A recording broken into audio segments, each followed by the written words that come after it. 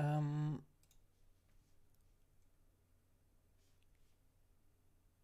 let's go for this super live. First of all, I'm really happy to open this session of live. I hope you're safe. I hope you're good. I'm a little bit sick, so I may cough a little bit. I'm so sorry for that. And first of all, I wanna show you how to get Guerilla render. So you can go to directly to guerrillarender.com, and you just need to enter your email address, and you get a free license per person per IP address. It's including a commercial license, so it's free to use if you are indie. There is no indie version, there is only one version for a student. Also, there is one version, and you can go for sending your email and getting back some download links. It depends if you're Windows or Linux. And if you're on Linux, you just need to, if you're on Windows, you just have to watch out for the Hyper-V settings of your Windows, because it can detect that you are a virtual machine, so that can be an issue. But that's the only thing you need to know about starting Guerilla Render. You need to be connected on internet, download, and play. So let's have fun with this first version. First of all, I wanna introduce you to Guerilla Render. So we're gonna see what's Guerilla, what is assembly, our first steps in Guerilla, and I guess later in the next part, we're gonna see what is an override, what is how we can shade more deeply into the shading system, our lighting system, and the rendering system. But I guess for this session, we're gonna stop by for the first steps. So, what's Guerilla? Guerilla is a render engine. It's also a lighting tool. It's also an assembly tool, and most recently, it's a procedural system. And what are the feature films that have been released with Guerilla not recently? In the past, there is a couple of main feature films that have been rendered with it, and most recently, there is a couple of long features that maybe you have seen: Minuscule, Playmobil, Robozuna was been on Netflix, Le Mans, Ford vs Ferrari, and Dronix, the most recent one. And I'm really happy to have been working to this two animation feature movie and practicing Guerilla. Recently, we have also a really famous video clip that has been released by our friend of Fortish about League of Legends, so I'm not gonna bother you with that. There is a couple of schools who are already working with Guerilla Render, and we're happy to support them. It started in 2015 with his art, and there is a lot of wonderful movies that have been released from our lovely students recently. And so we're gonna start with the assembly part, because that's something that's not super simple for you guys that may be not really into assembly tool. So in the classic way of working, we most of the time working with modeling, shading, ring, anim, and lighting. They are all connecting to each other. But what we want to be more efficient in a pipeline, we want to divide the task and work look development and animation separately, and after that assemble everything to get one lighting scene to start working with. So we're gonna use cache most of the time. So what is the interest of using cache? It's data moving from a task to another, or from a department to another, and it can go from modeling to UVs, or it can go to animation to lighting. We can use cache for going to part to another one. It's only geo, so somehow that's only position and normal per frame. That's it. what we bake and what we use cache, it's because we want to break the data flow. We don't want to get everything that's going to be dynamic. We want to control everything. It's going to simpler for a lot of reasons. It's going to be easier for the lighting department to don't have any rigs or any controllers that's coming from the animation. And it's going to simplify the data all the way of the pipeline. In production, assembly can be really tricky because it looks like that. And assembly can be super complex because that's maybe the first time that you're gonna see all the part of your shot, because of the first time that you're gonna get all the FX and animation that have been create apart, and that's the first time that you're gonna get the look development into your scene, and it's going to be the first time you're going to get your set and maybe your preset of light. So assembly, it's a tricky part in a pipeline of a movie. And most of the time we're going to use for assembly a couple of cache systems that already being used in open sources. Alembic is a standard one, and for the basic geometry. And there is also OpenVDB, which is a standard one for the fluids and dynamic fluids cache, mostly coming from Houdini.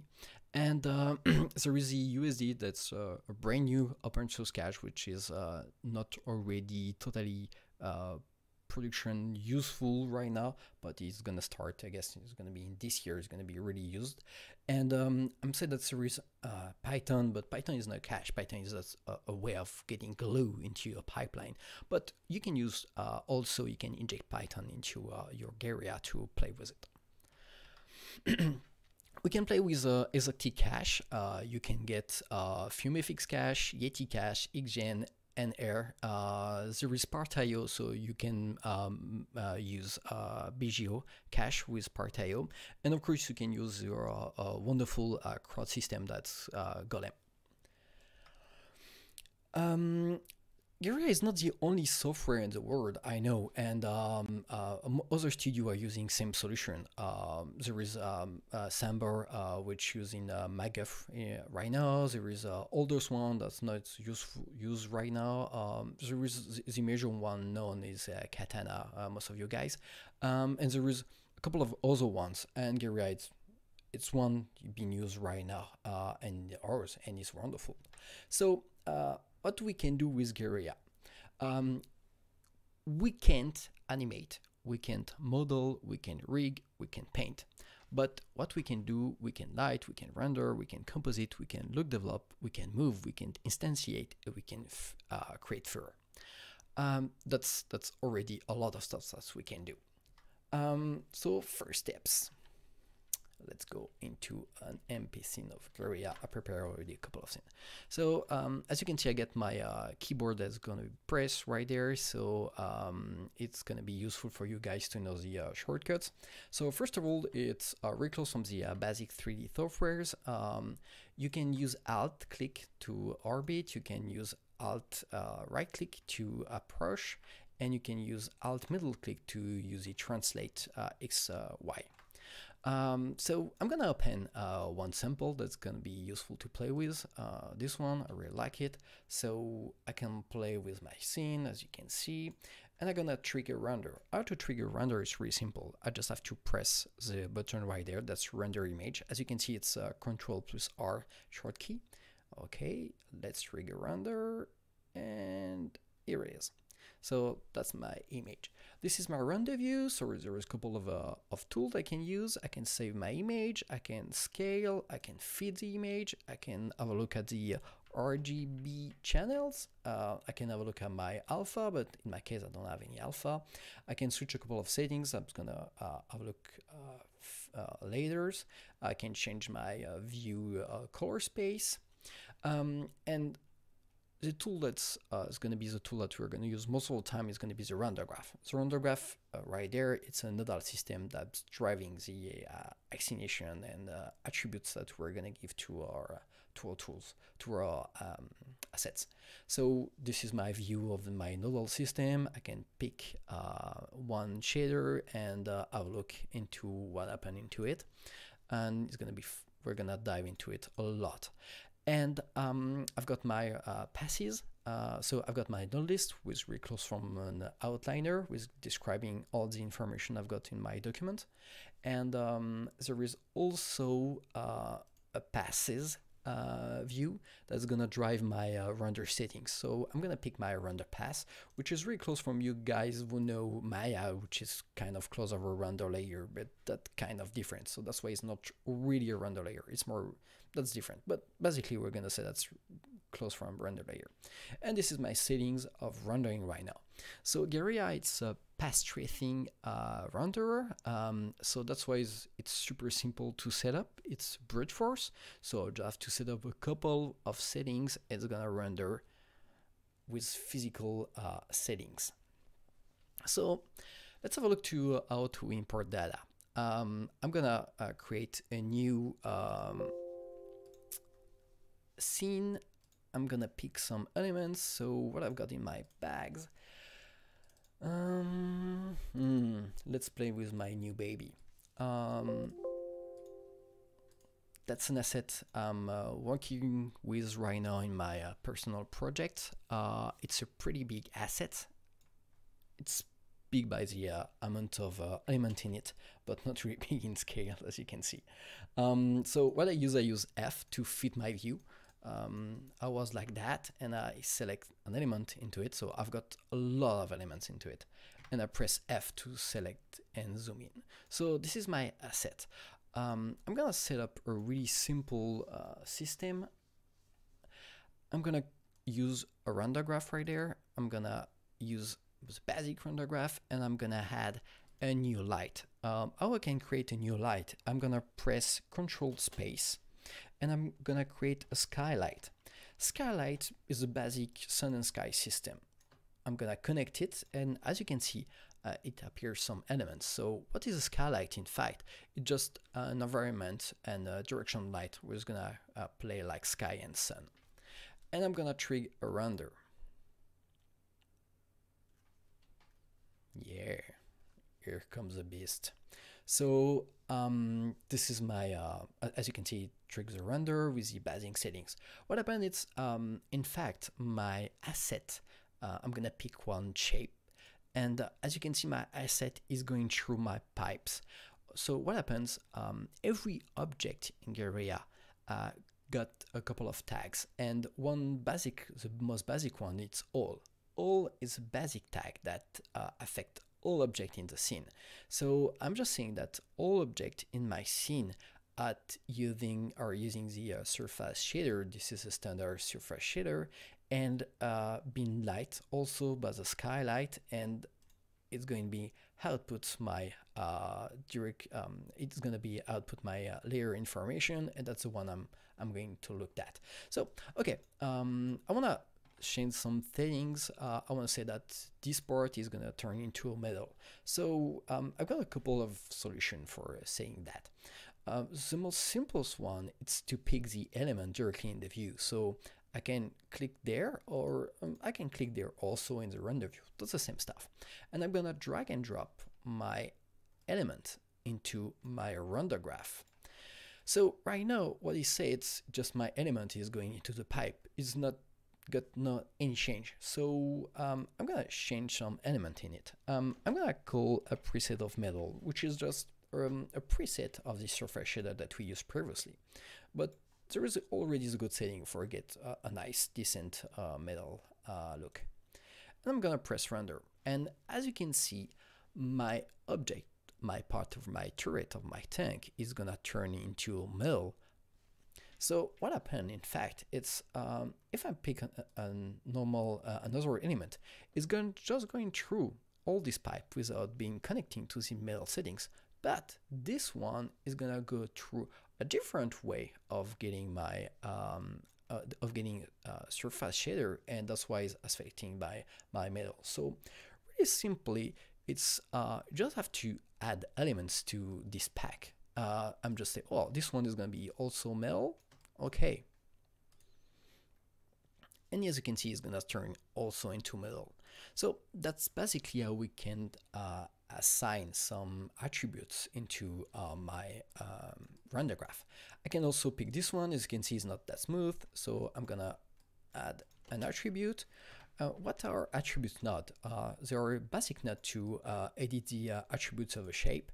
So I'm gonna say that this one is gonna be subdivided by 3 and it's gonna be smooth. And as you can see, my gun is gonna be smooth. Okay, so we can go further. Say I'm gonna pick these plates, I'm gonna connect them, write that. I'm gonna create a glass shader, a preset, and I'm gonna add for them to render glass. Okay, perfect. So as you can see, they get some transparency. Well, in fact, refraction. So this is basically how we can play really quickly and affect shader to Guerilla and edit them. It's gonna be the same stuff for lights. Okay, so I'm gonna cut my light. So first of all, I'm gonna switch it off, but not really switch it off like I'm not gonna destroy it because Guerilla is non-destructive system. I'm just gonna have to bypass this node, and as you can see, it's gonna be turning dark because there is no light anymore. So I'm gonna create a quick light. It's gonna be a squirrel light. No point, I know. And this squirrel light is gonna be my new light in my scene. But I need to place it because, as you can see, my squirrel light is in the middle of the environment. So this squirrel light, right now, it's a procedural element, and it doesn't really exist in my document already because it just generates on the fly. So I'm going to choose my view, and I'm going to go to a new way of seeing my scene graph. This is the live setup. This is a live graph. And as you can see, all my elements are evaluating that the way that they are created procedurally. And I'm going to drag and drop my light. But I can also have the list of overall light be able to look through. I'm just pressing the L shortcut, and I'm going to be able to see through my square light. So that's a different way of look through the camera. I'm going to go back to my perspective, and I'm going to drag and drop also. So yeah, I'm going back to my light. Sorry, no, it's not camera. So I'm going to press render, and it's working. So that's how it's worked to just create a square light. If I want to switch off, I can easily switch it off like this. So as my view is linked to my camera, that's why I go back to the centers, and as you can see, I've got no elements. So I'm gonna switch it on, okay, and the light is working.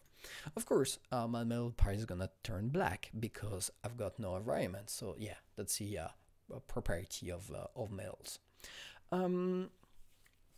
Okay, that's a pretty good first steps to the render graph and how we can play really quickly with light and shaders and attributes. What I will show you just before ending this first step and first part of Guerilla is gonna be how we can set up the output of my images.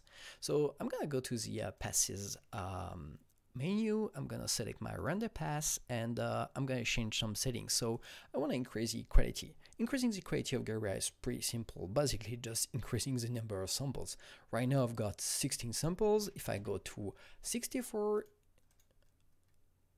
I get a better quality render. Okay, of course, it's gonna take more time. Yeah, good. There is no such thing as a free range. So I want to set up my exits system. So I can change from different output file. I can set up the OpenOXR. We got a special homemade cook OpenOXR with a special ID cache, which is called OpenOXR ID. It's open source. I will do a live about that because that's really a wonderful tool. But right now I'm gonna stick to my OpenOXR Classical right there, and I'm gonna have a look at where my file is gonna be exiting. So I'm gonna save the scene into a folder that's gave for something super simple. Let's say, okay, create a live folder. I'm gonna save my scene. Thing cute, because it's so cute thing. Okay, I'll save my scene. And as you can see, my scene has been saved, and if I'm creating some render, it's gonna save my data into my right folder of live. So let's say that we're gonna render an image. Oh well, we're gonna go first smaller amount of samples. Okay, so here's my scene, my G project in H live, and I've got my whip information. So all the data rendered in my viewer are going to be stored in this. If you trigger a batch, you can go there and trigger a batch, but it's going to be more focused part into what we're going to see later. This is basic stuff for going to A to Z to Guerilla, like importing an asset, just changing some elements in the render graph, adding some attributes and render and grab the render that we render. What I will show you guys before the ending of this live is going to be the other part that in Guerilla that we so we light, we shade, but there is some a super interesting part that we can do in Guerilla. Already opened some scene that have been rendered from my students, former students of Isar Digital. They create a super nice movie that's been called Mice. It's a spoof of the Lord of the Ring, and good. Have a look at this movie. It's really a nice movie.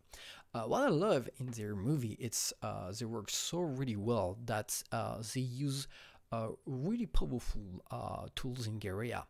In this asset, they don't use any grooming system. All the fur was made procedurally. So as you can see, there is no guides at all. It's just drawing by a couple of maps that have been set up there, and a couple of procedurals have been created in Guerilla. And that's how they can execute this super nice grooming system and super simple system that is was really a sober system. So with Guerilla, you can easily create some simple fur system like this one, and I find it really nice. You can also create procedurally some other system. That's also part of Mice, the movie that I've got used to create instances of instances. So in this example, as you can see, I've got instantiates on a point cloud from Houdini, a couple of stones. And after that, on all the stones, I've instantiated some cigarettes bots into it. Let's have a look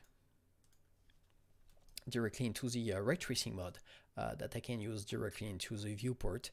And as you can see, I've got all the bots of cigarettes that have been instantiated of my object. Right there.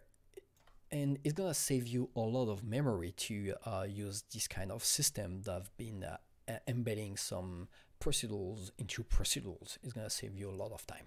So that's something that is going to be more complex to do in Guerilla, but that's something that we can easily do, importing some basic stuff from Houdini, instantiate a lot of tiny stuff into it, and saving a lot of time for getting really rich environment or rich tiny details into your images.